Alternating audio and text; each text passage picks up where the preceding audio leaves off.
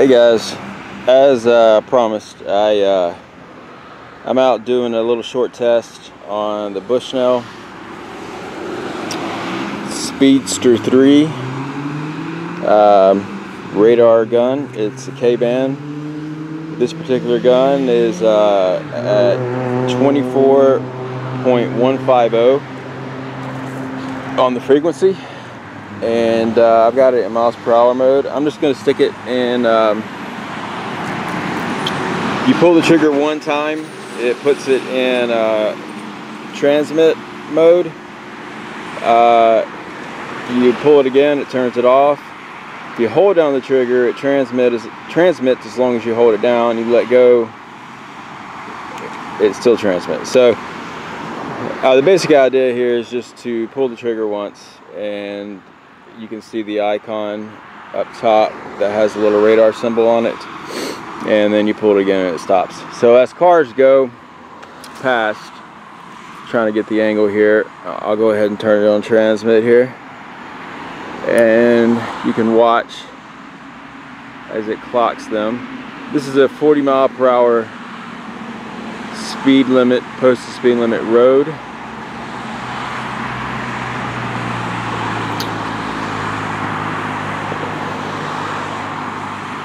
And you can see people are obeying the law.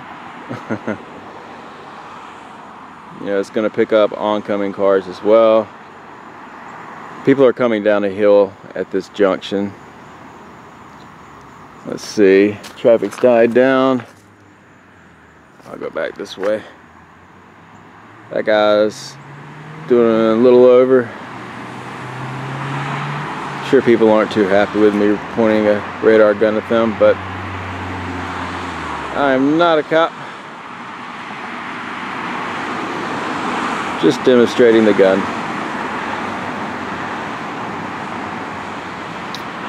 It's very accurate.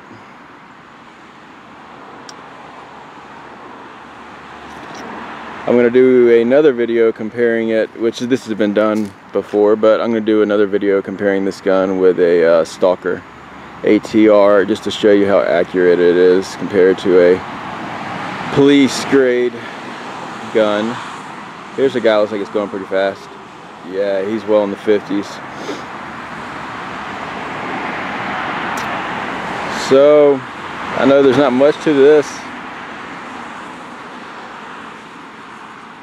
And then oncoming traffic, I'm aiming it through the viewfinder of the camera.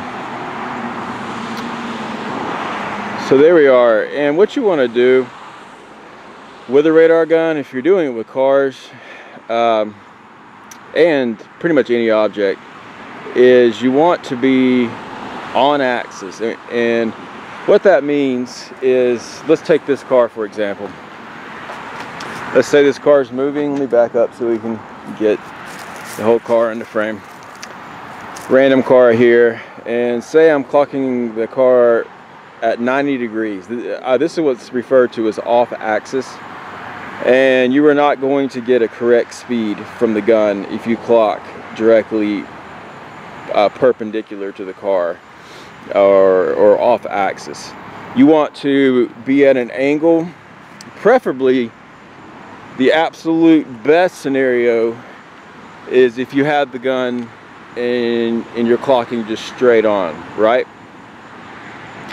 But most of the time you can't stand out in the middle of the road for obvious reasons. So if you're off like I was at an angle, you know, about like this, you're going to get accurate speeds.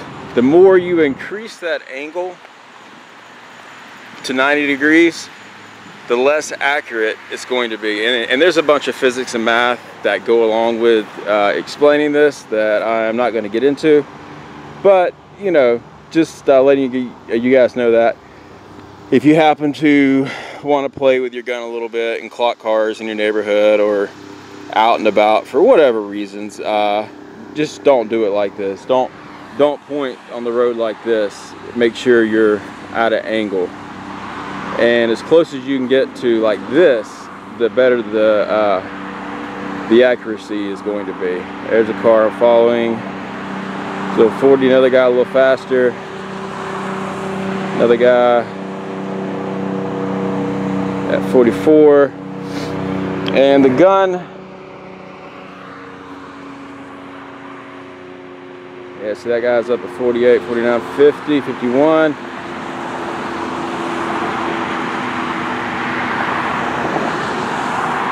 And this is definitely, you know, we got a 57 there. I don't know if that was from oncoming that Jeep right there, or if it was from the car I was following there.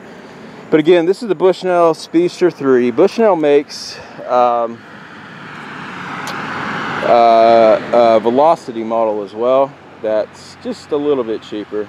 It's not as big as this. It looks quite a bit different.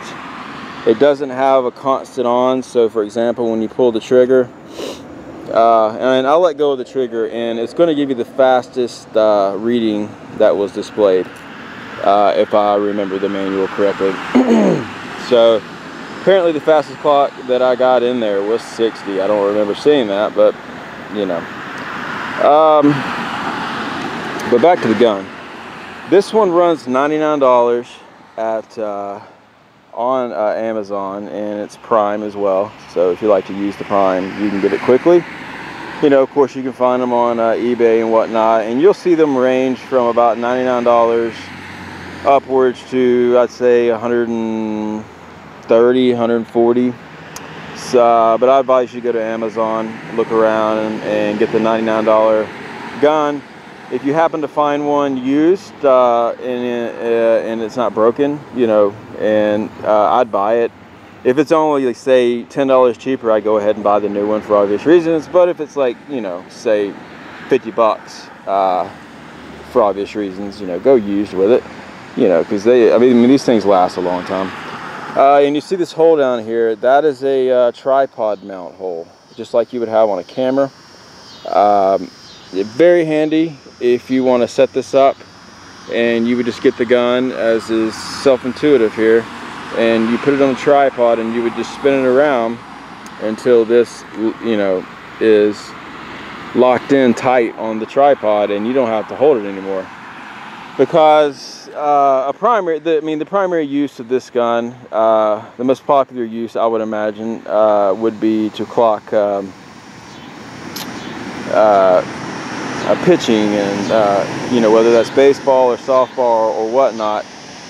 So for that, a lot of people, you would get down closer to where the angle of the ball is going to be coming in the catcher's mitt, off to the side. You know, say the catcher's over here a little bit, and you would angle it up towards about where the ball is going to go, and it will be quite accurate. It's plus or minus 1 mile per hour, which all radar guns that are any good, even the police grade, have that error range in them. This one will clock a baseball size object from 90 feet is the specs, which is a bit longer than, say, the Bushnell Velocity. And for cars, for vehicles, turn it back on and see if we can't see something else going on. You know, I can clock from a ways away. You know, I'm kind of getting blocked here by some objects, but you can see the range is quite good. The manual states that it will clock a car from 1,500 feet. So that's over a quarter mile. You know, a mile is 5,280 feet.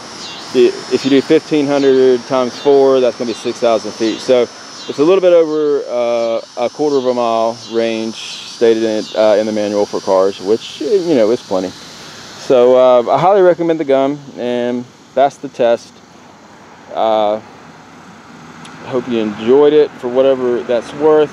And like I said, at some point I'm going to make a video comparing this to a Stalker ATR KA band radar gun, which will just show how accurate the gun is compared to much more expensive police grade and used gun. So again, Bushnell Speedster 3 K-band radar gun.